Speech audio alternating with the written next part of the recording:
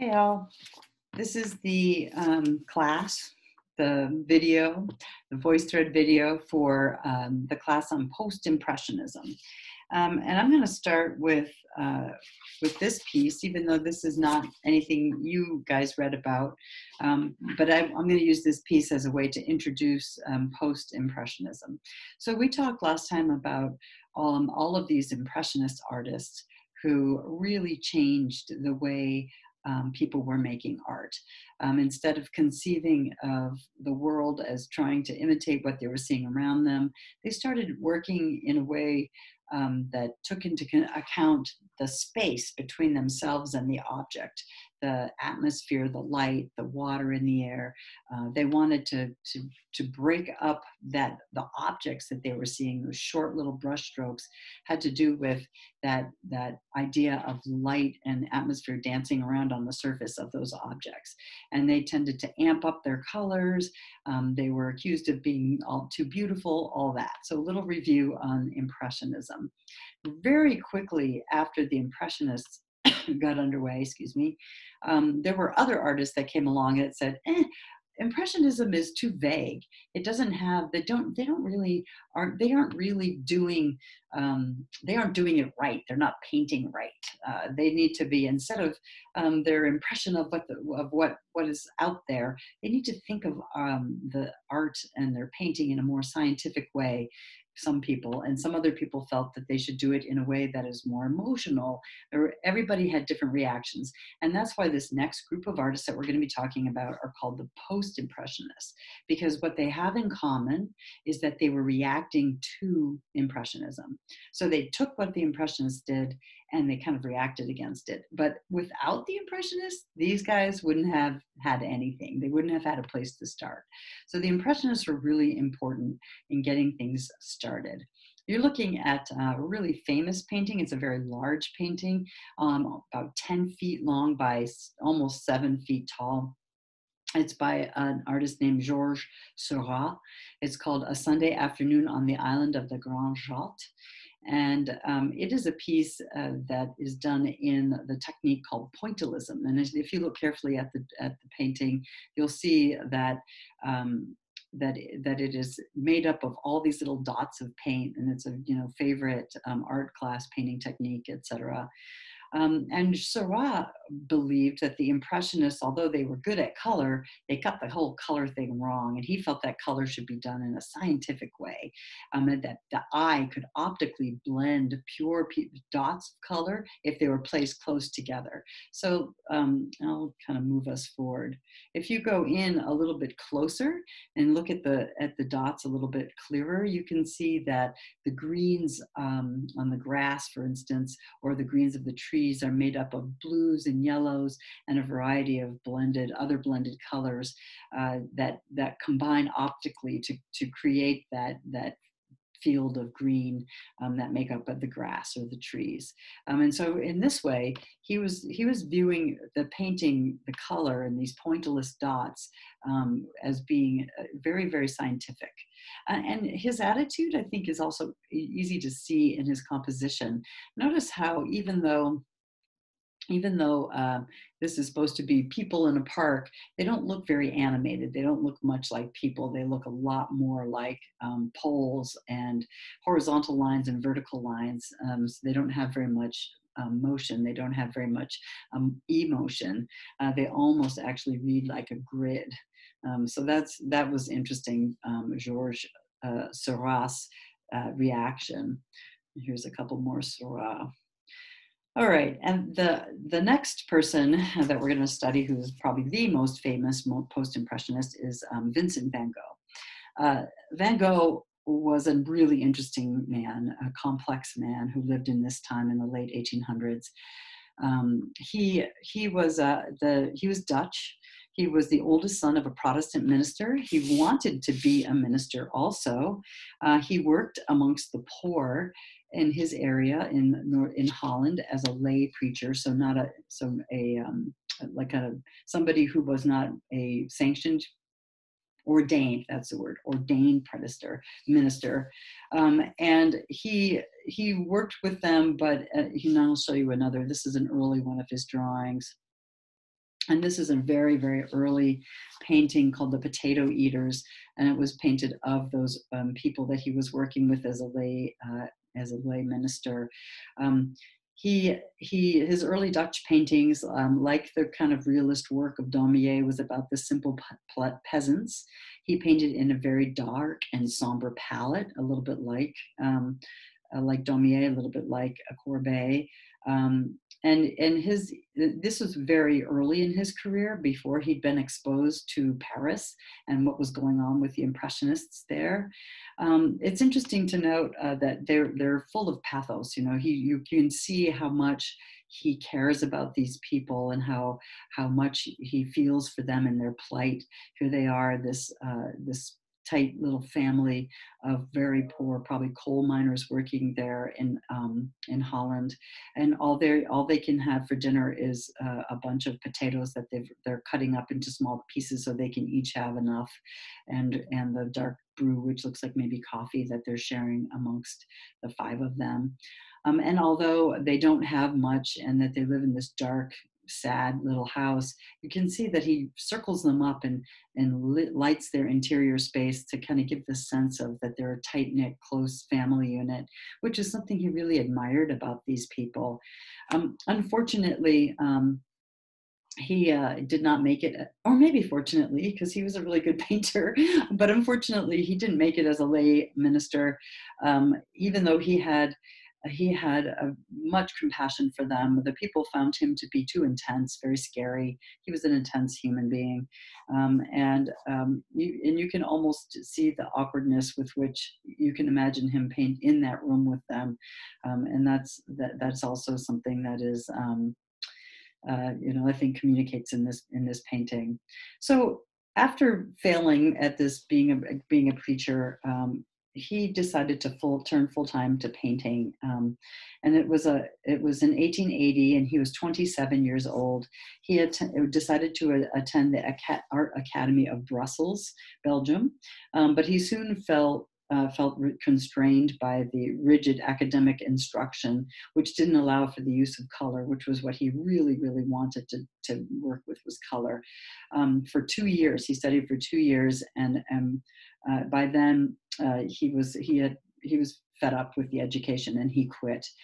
Now, interestingly, his brother, Theo, was an art dealer, a modern art dealer in Paris. And he went to see Theo. And while he was in Paris visiting Theo, he was exposed to the Impressionists. Now, take a look at this painting, which is one of his early ones after his time in Paris. Wow, what a difference, right? So here he was, seeing the work of the Impressionists was like a revelation to him. He realized, oh my gosh, I don't have to paint these stark, somber colors that are very sad. I can just go outside and react to the world around me the way the Impressionists did.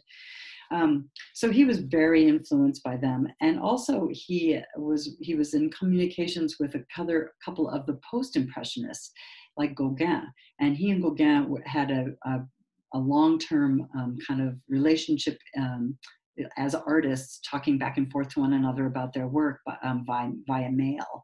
And so they didn't know each other, but they communicated with one another. And one of the things that they agreed upon was that the Impressionists, although they had a lot of things right, like good color, they had some other things wrong. Like they felt that both of them felt that the Impressionist work was too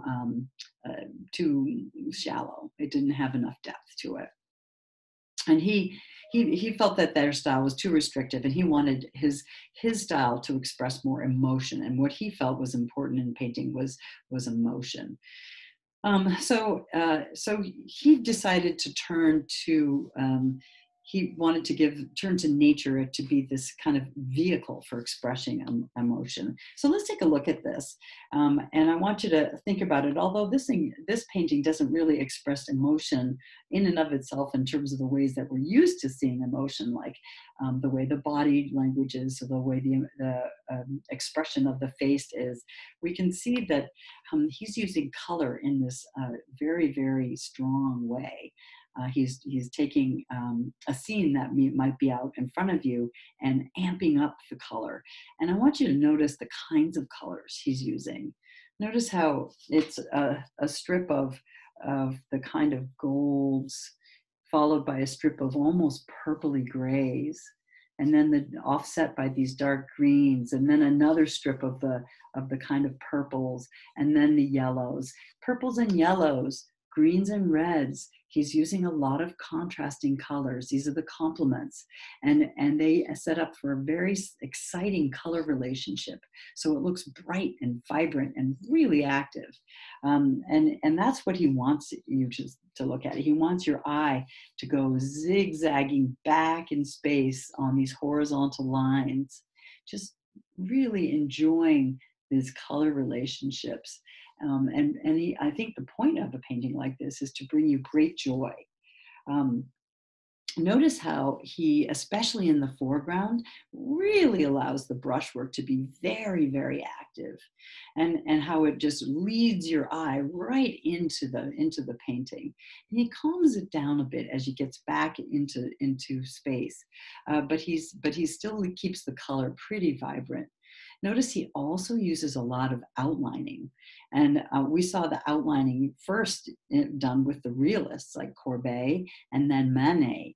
And the Impressionists kind of gave up the outlining, but Van Gogh, who was very into the Japanese prints, again, this flat areas of outlined color, brings back the outlining. Let's look at a few other Van Goghs. This is the cypress trees. What do you think he's painting here? You don't need to answer this on the voice thread, but look at this. Look at what he's painting. Notice again, look at the brushwork. Look at the sky. Have you ever seen anything like that? Right? It is a really active sky. And it's all about not just what he sees in front of him, but it's all about what he feels.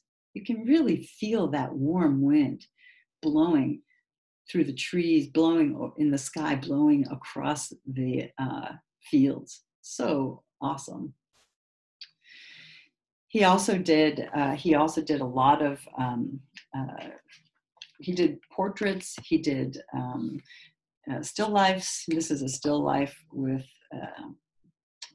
sunflowers, and let's see, very next is his most famous one.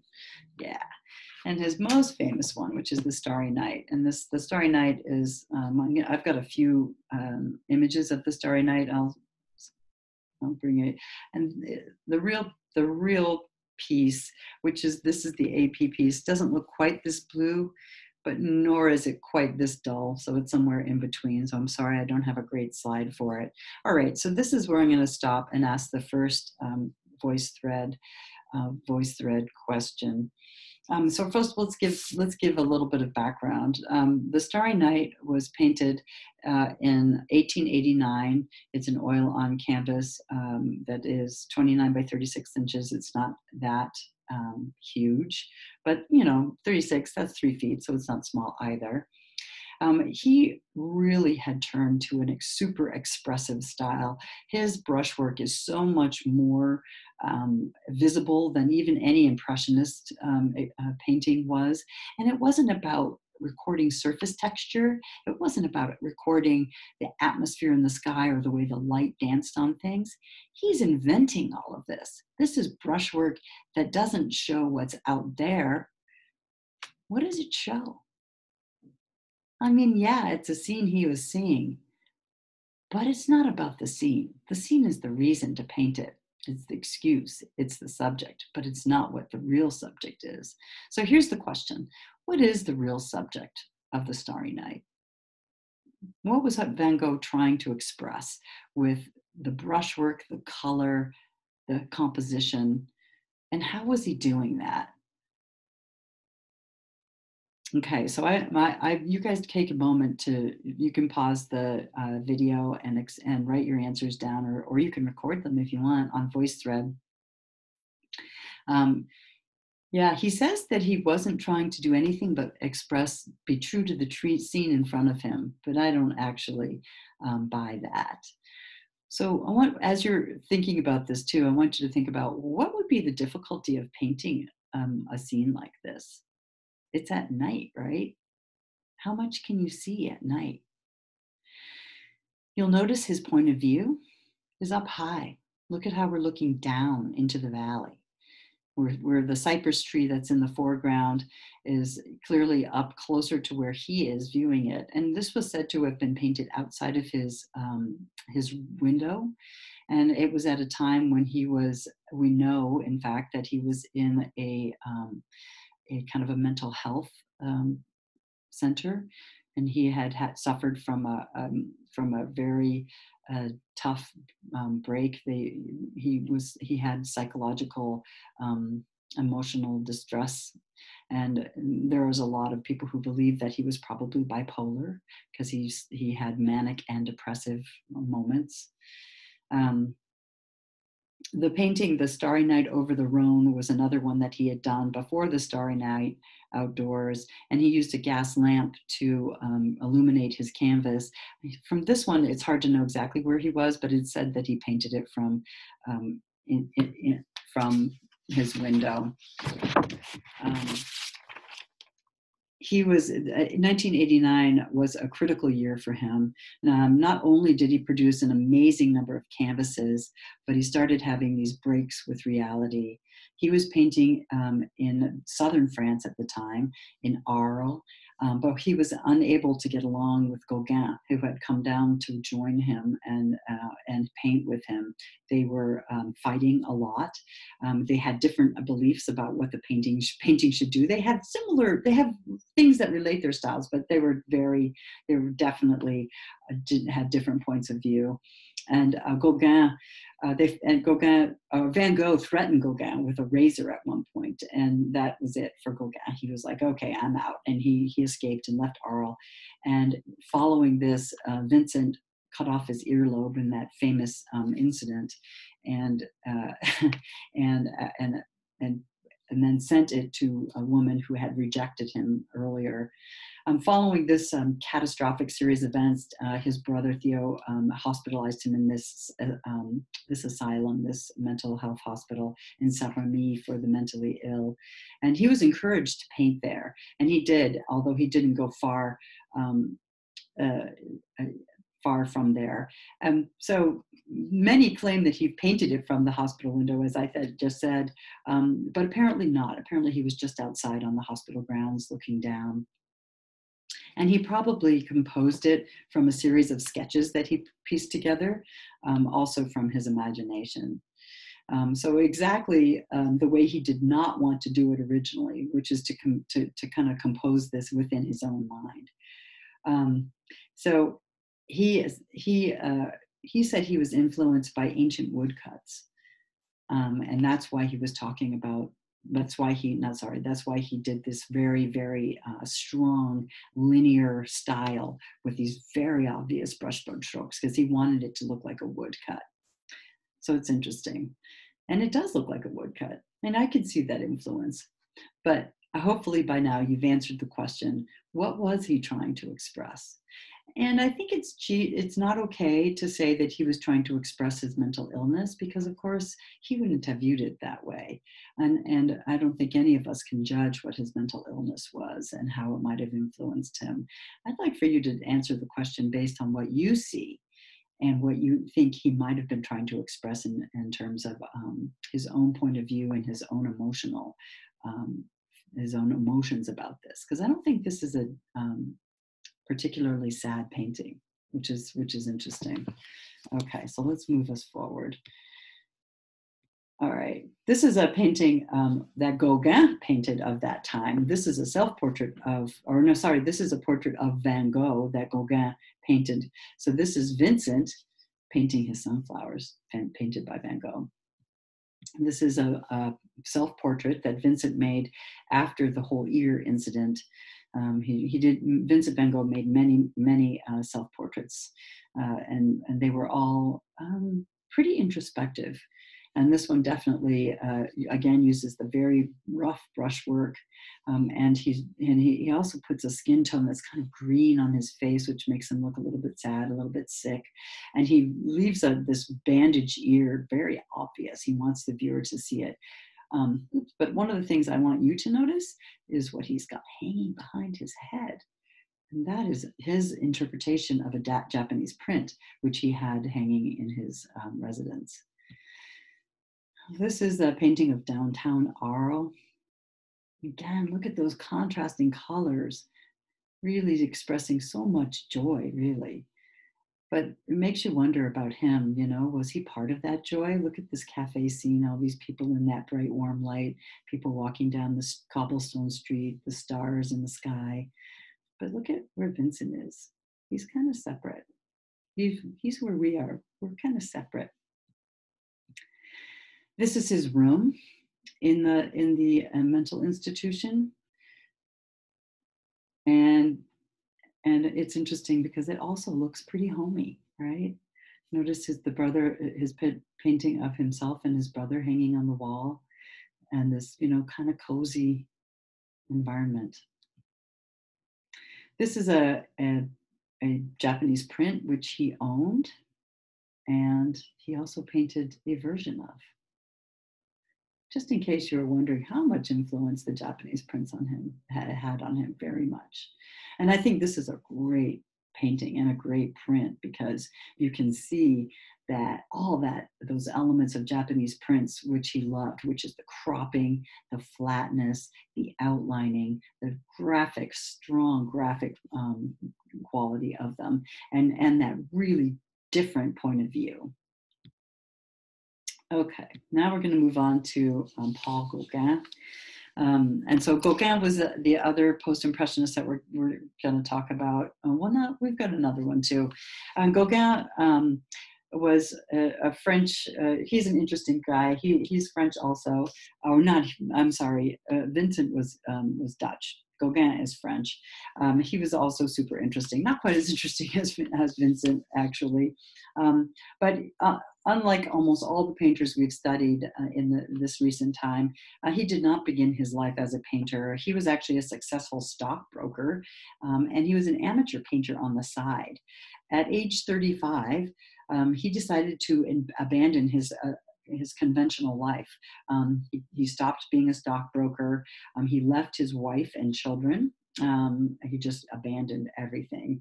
And he decided to devote himself 100% fully to painting. He became a central figure in a new movement called symbolism. And one of his beliefs was that modern society had forced men down a road towards material gain that kind of caused them to abandon their emotional life. So he wanted to reconnect with his emotional life. And he believed that color and emotion were strongly connected. So his use of color is always very tied to emotions, very similar to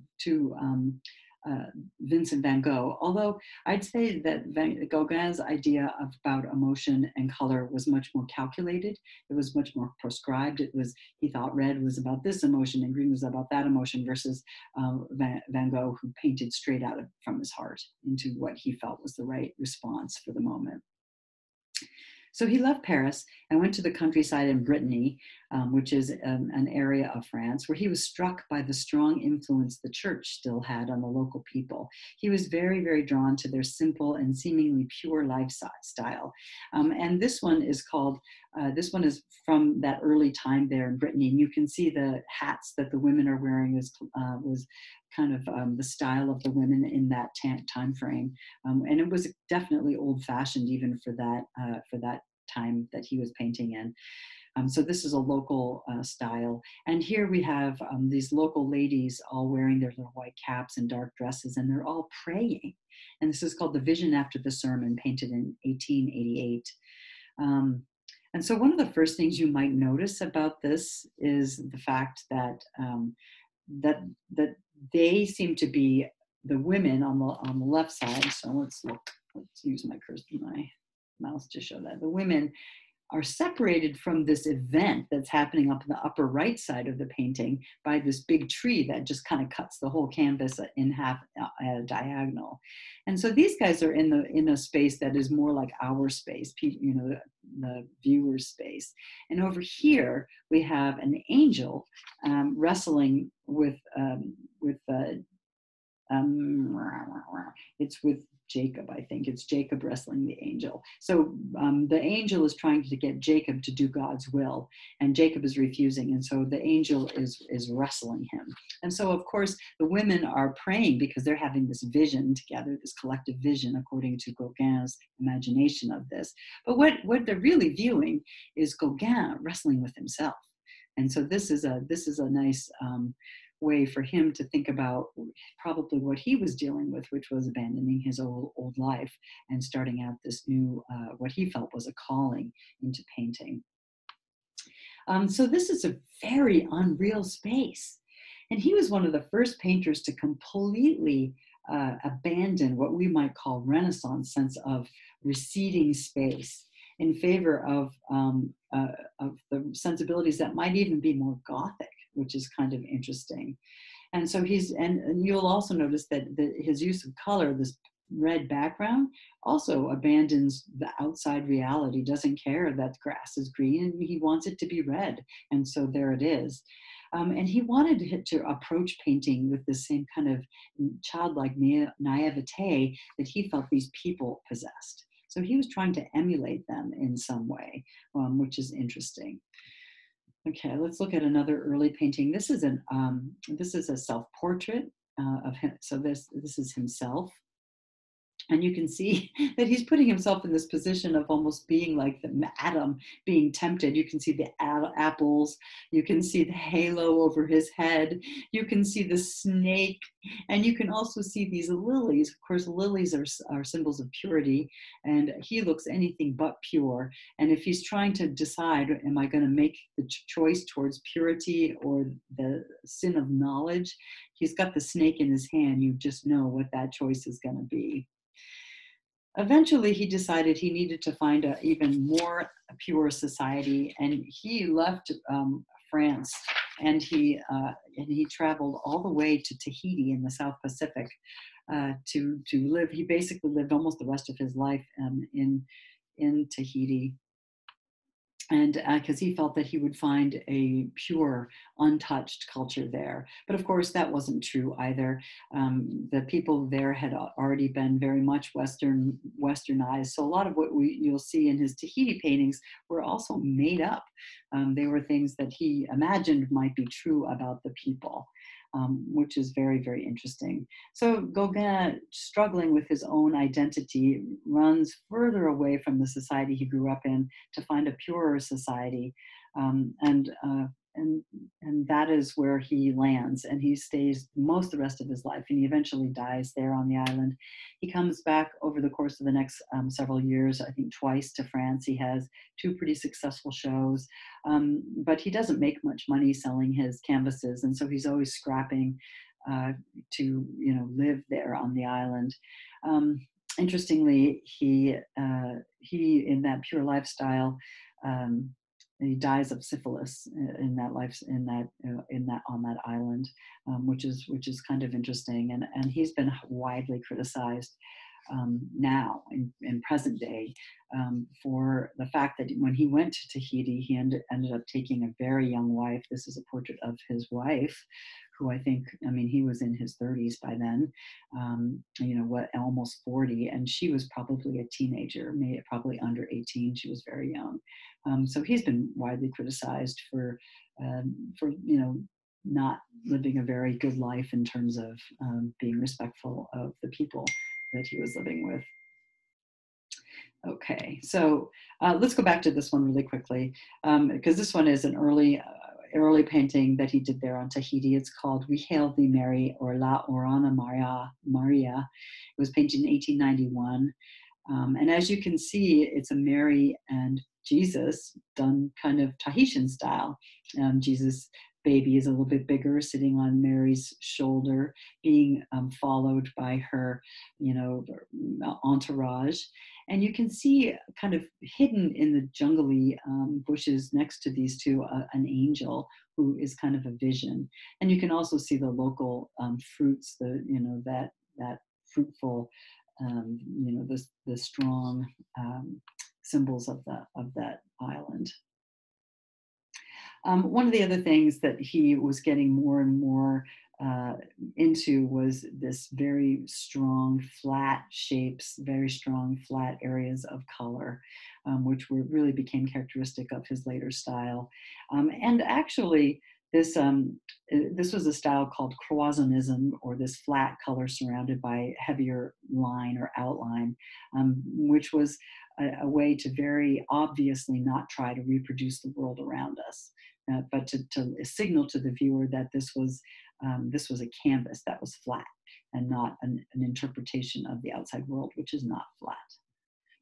Okay, we'll skip past this. All right, this is the piece that's on the AP. It is, in his estimation, his most important piece, and it's a huge, huge piece. It is 374 centimeters wide by 139 tall. It's very, very, very big. And it's actually at the Boston Museum of Fine Arts. So Boston owns this painting, which is interesting. Okay. Oh.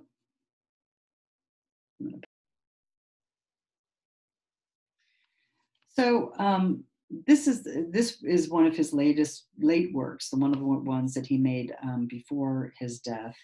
And it explores the timeless question of our purpose on Earth. This was by far his largest canvas ever. And it is meant to be read from right to left, and which is kind of interesting. And you can also see that there are these two kind of interesting kind of gold areas on either side, which is meant to almost make it look like a scroll. Like these are the ragged edges of a scroll, which is kind of interesting. So it is meant to read from right to left. And you can see, I think if you look at it it doesn't take much effort to look at it, to see that it's a progression from the baby that's here to the old lady that's over here. So going right to left, it's the life cycle. But there's a great deal of personal symbolism here in this painting. So I want you to. There's quite a lot. You guys have read. You looked at Khan Academy and you read Khan Academy and you read in the book. So this is a really good place, I think, to pause. And I want you to talk to me on VoiceThread about this painting. What do you think Gauguin was trying to say about this painting? Yes, it's a life cycle, it's birth, life, and death, but what was his attitude about it? What was his attitude about life? And how does he tell us that attitude in this painting? How does he express his attitude? Was it positive attitude? Was it negative attitude? Was it I want you to tell me about it. So tell me what he was trying to say about our cycle of life, and use a piece of evidence or some evidence in this canvas to explain your meaning. And there's a lot of stuff in this canvas that we don't even know what the symbolism is because it was so personal, but there's plenty of other symbolism, I think, that is very easy to understand. And so I want you to pick out some of the significant pieces and talk about what Gauguin is trying to get from this. And I also want you to think a little bit about why he uses such a variety in the scale. Notice how the scale kind of pushes and pulls you back and forth. He doesn't care about space. He doesn't care about scale. How is he using scale, actually? So let's take a quick look before. This is one of his preliminary drawings of it. And he said in his the quote you read in the book that he didn't make a preliminary drawing, but that's not true. that also has to go to his own personal narrative and his own thought about what he was like as a painter, which wasn't exactly true. And here's some more close-ups of the painting. Okay. So pause now, answer that question, and then I'm going to take us to our very last piece. Oh no, we've got one more after this. Two more pieces. Okay. This one is pretty fun. And this is not, Munch is not considered a post-impressionist. But I'm gonna stop, and we're gonna talk about it because it's next on the slideshow. And even though he was considered more of an expressionist than a post-impressionist, so you can see his work maybe relates more to like next generation after Vincent van Gogh, and I think that would be an accurate assessment. But he in fact wasn't a post-impressionist. This painting is called, it's very famous, you've probably seen it, it's called The Scream. It was created in 1893, and actually he made more than one version of it. I can show you another version. He even made a block print version of it. So he made several versions of it. We're going to talk about this one, which is his most famous one. Munch was a Norwegian painter who suffered a great deal of tragedy as a child. Both his mother and his sister wasted away and eventually died of tuberculosis. And he also nearly died of tuberculosis as a teen, but he recovered, although he lost both of them.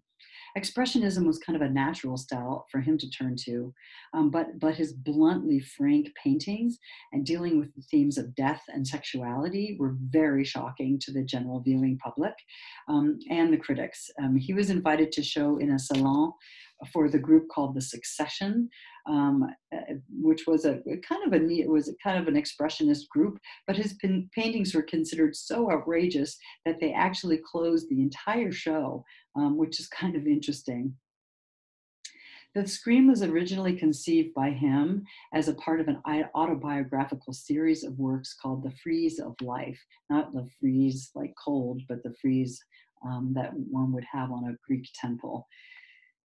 He actually created 4 color versions, 2 in paint, 2 in pastel, and one painting done on cardboard sold in 2012 for $120 million. Yep. He also made the lithograph a little bit later on.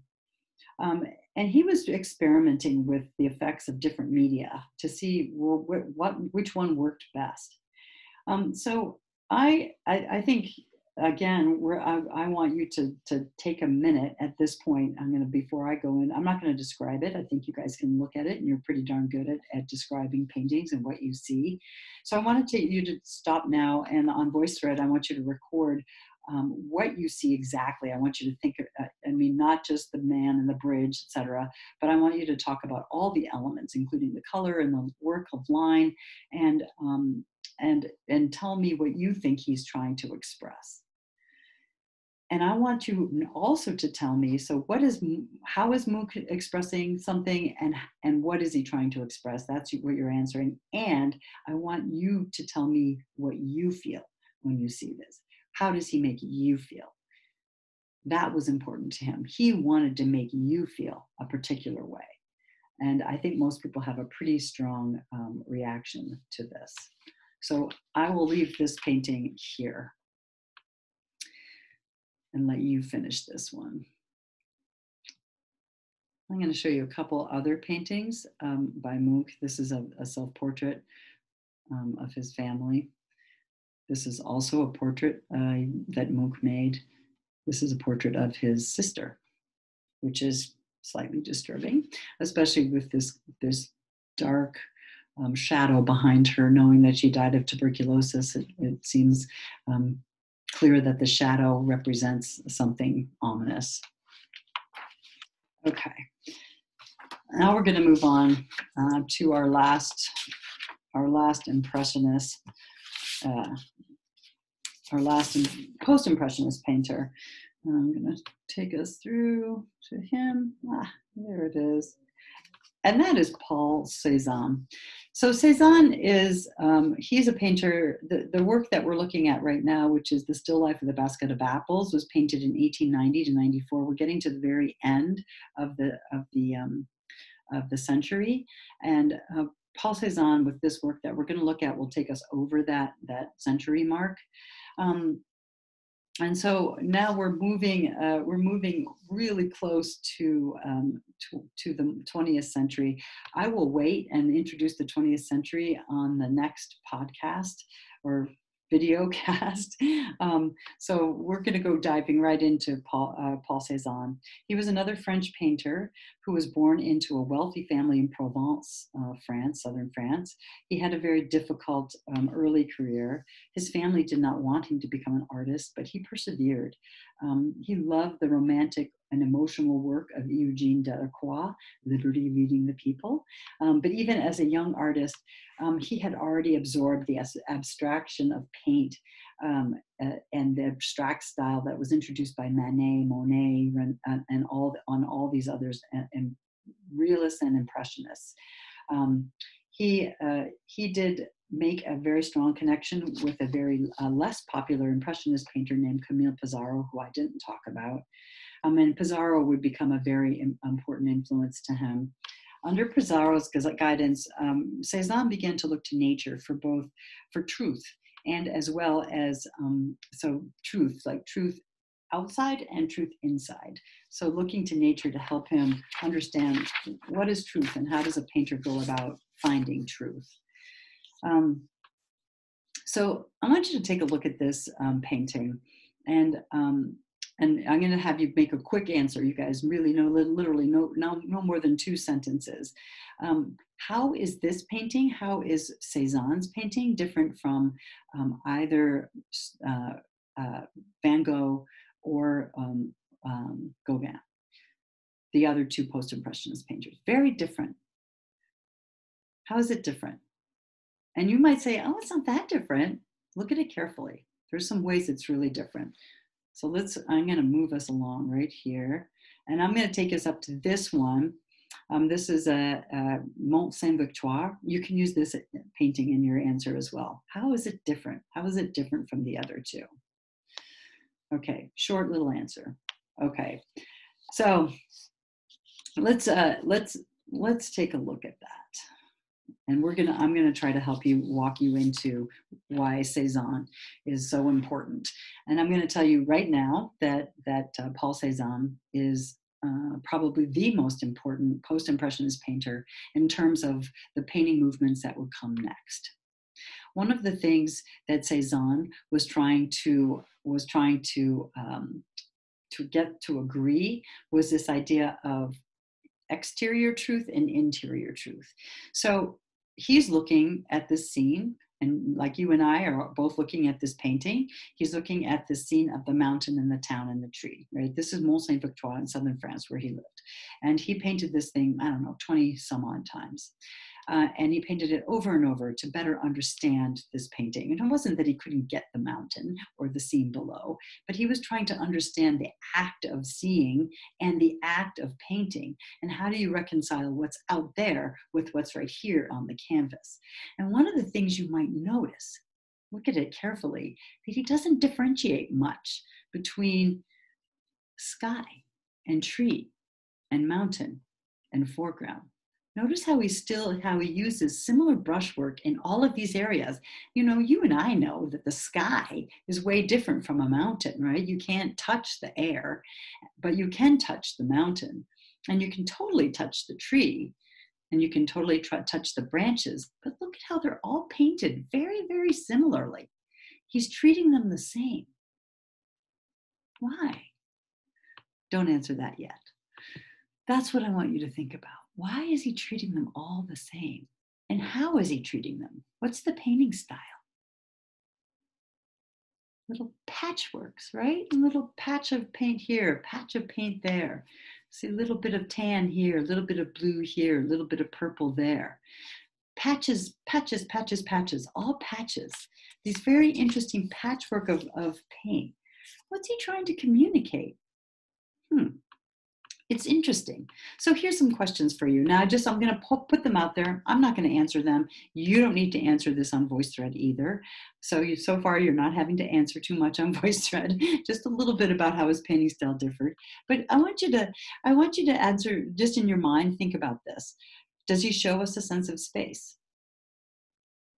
How does he do that? Right? Does it look like it's receding in space?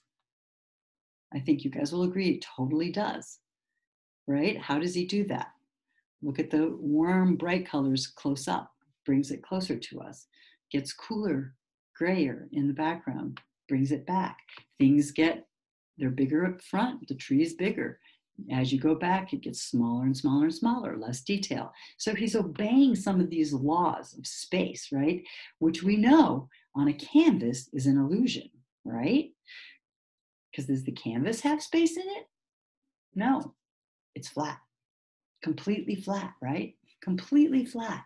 So he's trying to reconcile this illusion of space, which is the way it looks out in front of him. He wants to show that with this non-illusional space in front of him, which is this flat canvas, and how he uses these little patches of paint to draw the viewer's attention to the fact that this is not a scene with distance. This is a flat canvas that's showing you an illusion of a scene of distance. Does that make sense?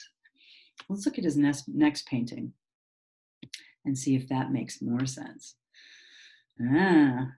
So this one is the one on the AP. It's a little bit more abstract. Another one of Mont Saint-Victoire, painted in even a more exaggerated patchwork kind of way. Would you agree? So now I want you to take a look at this painting and tell me why people call Cézanne the father of Cubism. And is this painting true to the scene, that is the scene of the mountain, or is it true to the canvas? And what's true about the canvas? And does it help us see the truth of the canvas? This is a hard question, because the truth of the canvas is something we don't think about very much when we're looking at a painting. We don't think about what is true about a canvas. I know it's a hard question. Feel free to look at each other's answers, help each other. Is it true to the scene, or is it true to the canvas? And what is the truth about the canvas that he's trying to express? And this is the whole thing about the picture plane that makes him the father of Cubism. Okay, so that's a lot of questions. I think that's 5 questions for this video. That's the end of this video. I'm gonna take you through one more of his very late paintings. This is the Grand Bagneux. This is the Great Bathers, which is once again using that real patchwork of colors, and he's starting to desaturate and not get as much use as much color in his later painting. So, father of Cubism. You have some work cut out for you. All right, you guys, that's it for this time. I will stop the recording, and we'll see you for the next one, where we will talk about Cubism. All right, bye.